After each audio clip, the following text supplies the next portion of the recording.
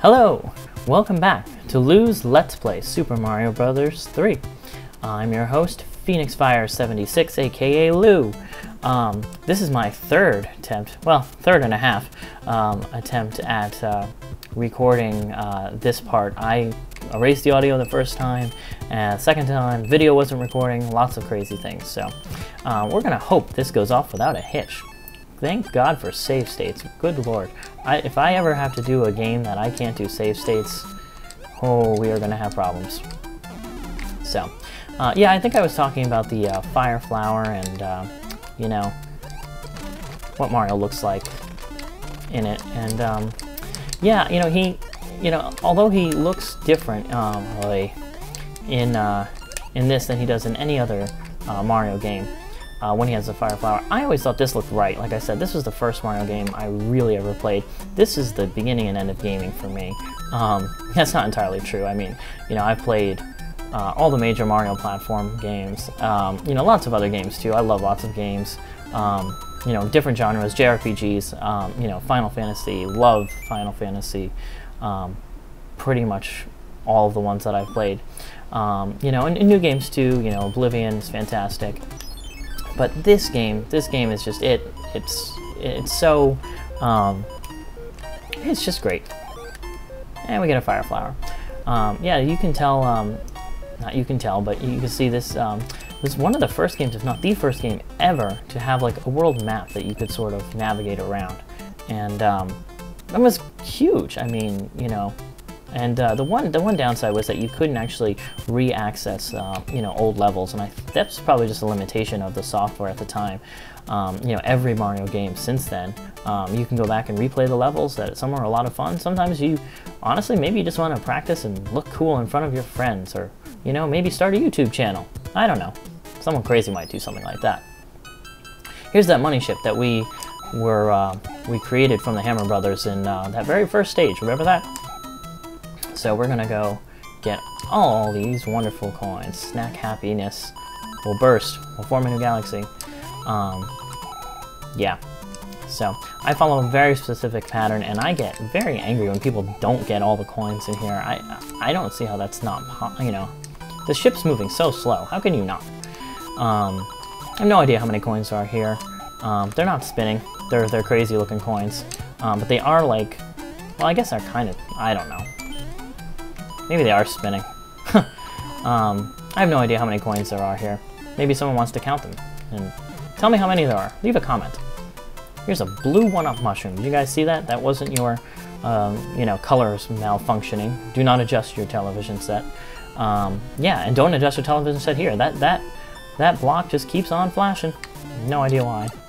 Oh, I did this so pro the first time too. Ooh, ooh. Maybe we're going to do it even better the second time. Oh, no, we're not. Oh, we are definitely not. Oh, I knew I jinxed it that second time. I did such a great job with it. Yeah, what are you going to do? Anyways. So, yeah, you still have to fight the Boomerang Brothers here. Oh, here's another end spade. Oh, here we go. Oh, maybe I won't screw this one up this time. Here we go. All right, so this is a star. This is a star. We remember this.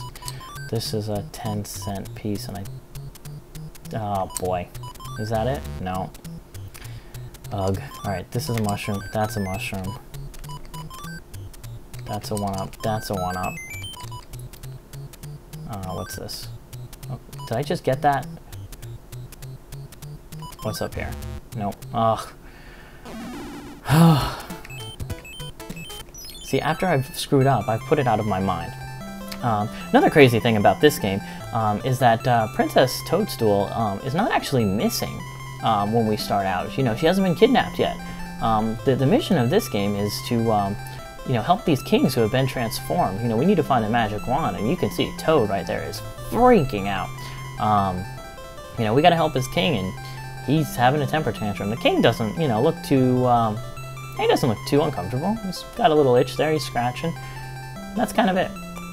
So, yeah, that's our mission. And here we have the first appearance ever of the Koopa ships, the Armada, airships.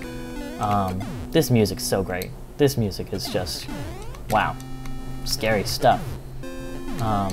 So yeah, we've got cannons and bullet bills, and as you know, any bullet bill can be silenced by standing right underneath it. The cannons can't. You can see the cannons will still fire. And we get the 1 power up in the whole ship.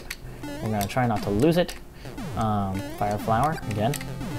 And yeah, this ship's very short, very straightforward. Nothing crazy, nothing complicated. Get a couple extra points. You can never have enough of those.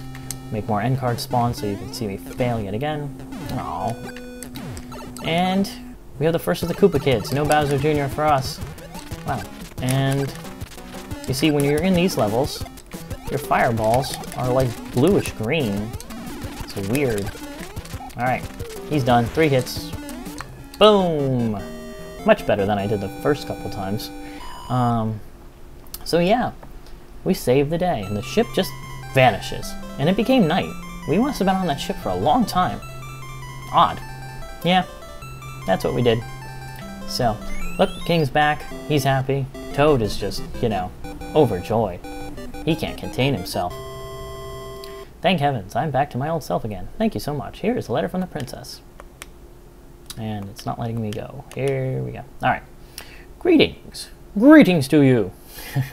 If you see any ghosts, be careful. They will give chase if you turn away. I have enclosed a jewel that helps protect you.